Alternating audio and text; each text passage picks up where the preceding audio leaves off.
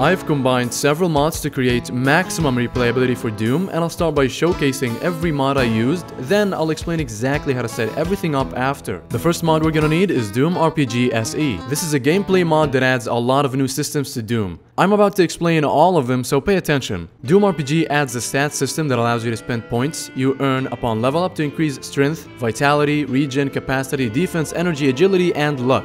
Strength controls how much damage you deal, vitality controls how much HP you can have, regen is how fast you recover, capacity is how much ammo and items you can hold, defense controls your resistance to damage and knockback, energy is how much you can use your skills, agility is how high you can jump and how fast you can move, and finally, luck controls the quality of items you find. And there's a skill system that implements many skills that are sure to come in handy as the game gets harder. You upgrade your skills by using the same points you spend to increase your stats. There are 6 categories for skills: healing, power-ups, auras, attacks, summoning, and utility. They're all explained pretty well in the menu. There's a currency system where you can use credits you earn from killing monsters and completing missions to buy weapons and supplies from the shop at the new hub area called the Outpost. There's a random 50% off sale that shuffles every minute. Keep waiting and you might be able to get your hands on a powerful weapon. To enter the Outpost, access the Doom RPG menu, head over to your skills and go to page 6, then left click on Transport. Inside the Outpost, there's a disassembling device which will break down weapons into crafting materials, and using the same device you can also assemble weapons using the required items. At the Demon Sanctuary, you can also craft demonic weapons and armor. To start missions, speak to this NPC at the desk. The Outpost also includes an arena where you can fight waves of enemies, a shooting range,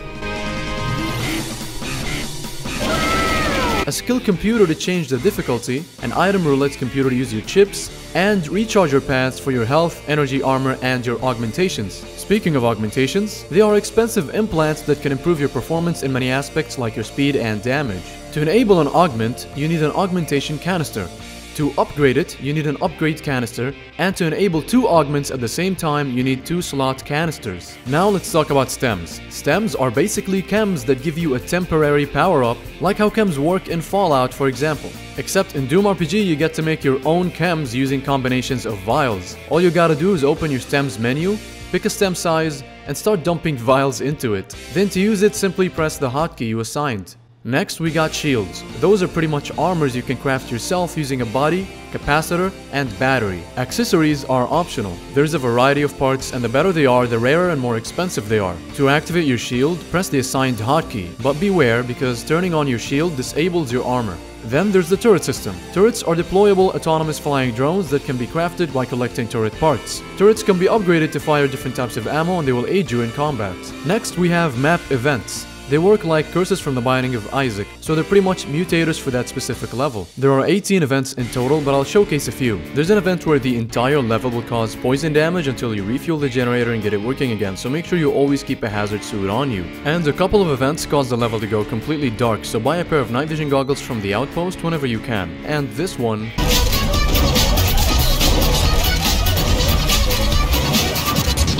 Now let's talk about auras. Those are special status effects given to monsters. Think of them like champion enemies from the Binding of Isaac, and there are 9 in total. Red means that the monster will unleash a temporary curse on you if damaged at close range. Green gives the monster immunity to splash damage. Pink allows a chance for the monster to resurrect nearby enemies. White makes the monster level up nearby enemies. Orange gives the monster a chance to teleport closer to you. Purple means that monster can heal nearby enemies. Light blue means they can steal energy from you. Dark blue allows them to steal your ammo. Yellow means they steal your credits.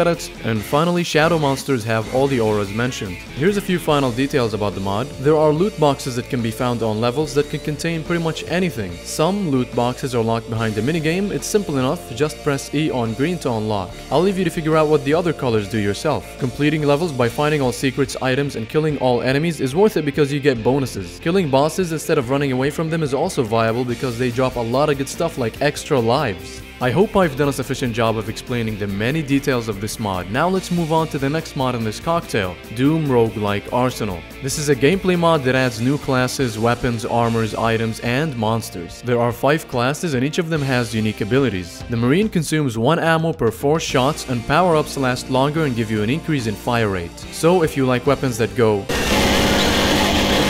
this is your ideal choice. The Scout is more powerful and accurate when using pistols, they always reveal the map, can move faster, and can double jump. While great early on, I struggled with this class in the late game. The Technician can scrap weapons into mod packs, does more damage with assembled weapons, can carry more mods, and shows items on the map. This class is best for more experienced players, and it'd be best to learn most of the weapon recipes before playing him. The Renegade shoots 50% more pellets with shotguns, their armor has 50 to 80% more protection, and they can switch weapons instantly. This is probably the strongest class, but you're gonna be pumping and reloading a lot.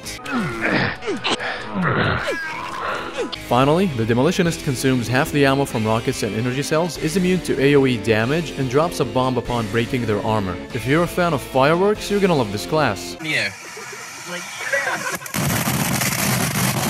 Moving on to the weaponry that comes with DRLA, which is what makes the mod so special. There are 7 levels of rarity for weapons: Standard, Exotic, Assembled, Superior, Unique, Legendary, and Demonic. Assemblies are weapons made by installing a certain combo of mods on standard weapons. There are 3 tiers of assemblies: Basic, Advanced, and Master. There are 220 guns in total: a submachine gun that gives birth to spiders, a massive dildo made of plasma, and even the mysterious Magnum.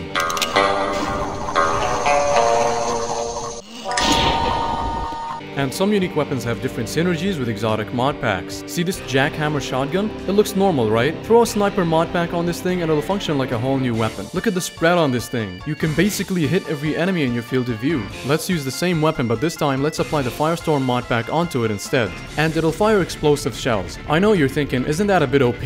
Well, no, because the chances you encounter a unique weapon are 1 in 50 and probably 1 in 100 for legendary weapons. As for demonic weapons, they can be modded using demon artifacts. With this much content, you'll never run out of ways to obliterate the armies of hell. Even a fair amount out of the 91 armors can be used as weapons. There are many, but my personal favorites are the Terminus Battlesuit, which can fire 4 rockets, the Tesla Bolt armor that can fire a bolt of electricity that kills my frame rate, this badass armor that uses bullets to fire an integrated minigun, and the Gothic armor, which when coupled with the Gothic boots gives you a pair of spiked gloves to turn demons into minced beef. And to get the best taste out of your minced monster meat, I suggest you get the DRLA monster pack. It adds so many cool deviations of monsters with different behaviors and attacks. After encountering a new monster, you can open the PDA and learn more about them. You'll also be able to see what type of damage resistances they have so you can exploit their weaknesses. And finally, DRLA adds a variety of backpacks too, but those seem to be removed when combining DRLA with Doom RPG.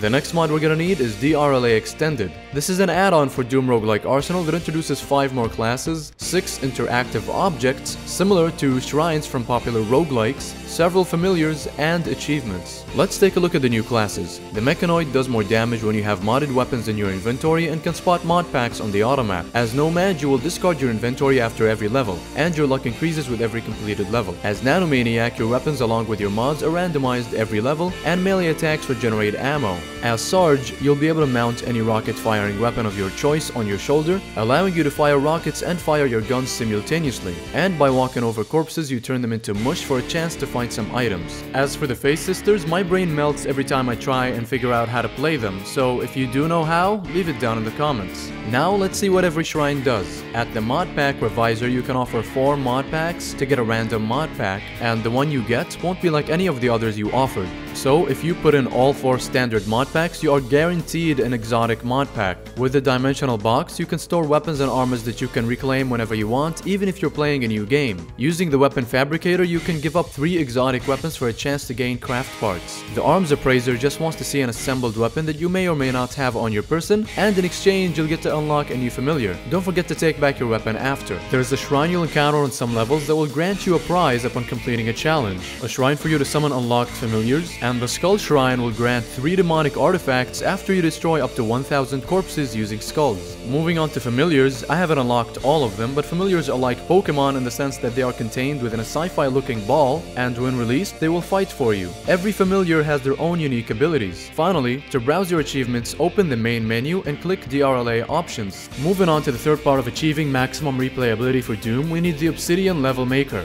This is the most advanced random map generator for Doom. There are so many variables to talk toy around with until you found the settings that you like most. The maps generated aren't anything amazing, but you'll be delightfully surprised sometimes, then frustrated and annoyed other times. This is just what happens when using a random map maker with Doom, but I really enjoy not knowing what to expect. The secrets created by Obsidian are very fun to discover. Some of them may be hard to spot at first, but after you've seen all of them, it gets a lot easier to spot them. You can generate streets with vehicles, tunnels, caves, sewers, forests, and even your mother's vagina. The possibilities are truly endless with Obsidian, and luckily it still gets updates from its developers at the time of this video. One of the problems you'll face when playing maps created by Obsidian is navigation. You can get lost sometimes when backtracking, so I grabbed a minimap mod called the Ultimate Classic Minimap. You can customize many aspects of the HUD minimap to your liking. You'll be able to see switches, keys, and even enemies on the minimap. Though the biggest issue I had with playing Doom this way was how repetitive the music was. I was about to lose my mind after listening to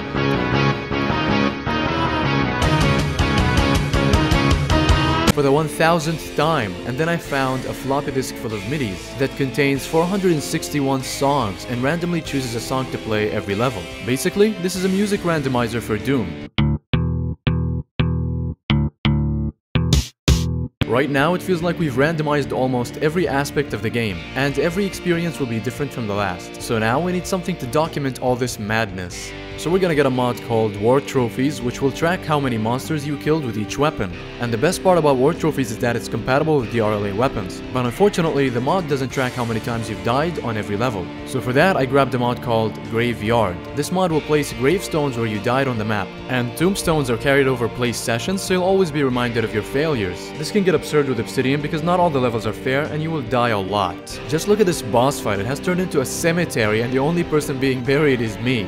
Let's say that after all this you want even more insanity in your playthrough. I highly recommend using corruption cards. This is a mod that will make sure you suffer while also laughing your ass off because it has a lot of crazy mutators to levels and monsters. First, choose a game mode, then choose your preferred deck of cards and you're ready to go. There are 134 cards to encounter, including Mystery Eggs that adds lots of eggs containing Rescue Mission which hides Daisy somewhere on the level, and before exiting you must find it or else. Earthquake. And so much more madness. Like, I mean literal madness. There's a card that summons illusions and a card that makes you start hearing things that aren't there.